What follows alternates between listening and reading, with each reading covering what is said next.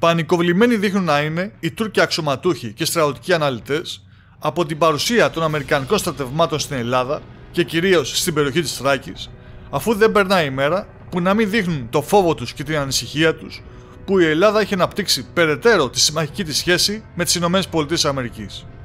Έτσι, σειρά είχε τώρα ο δημοσιογράφος, αναλυτής και πρώην υποψήφιος δήμαρχος της Κωνσταντινούπολης, Μουσταφά Ιλκέρ Γιουτζέλ, ο οποίος μιλώντας σε τηλεοπτική εκπομπή του CNN,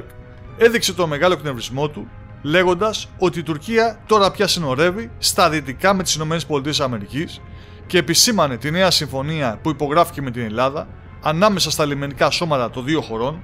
καθώς αυτό, όπως είπε, αποσκοπεί στο να τρομάξει η Τουρκία, στο να προεμποδίσει τους Τούρκους ψαράδες από το Αιγαίο και να παρακολουθήσει στενά το τουρκικό πολεμικό ναυτικό. Και συνέχισε κλιμακώνοντας την επιθετική του ρητορική, λέγοντας πως η Ελλάδα ετοιμάζεται για πόλεμο με την Τουρκία.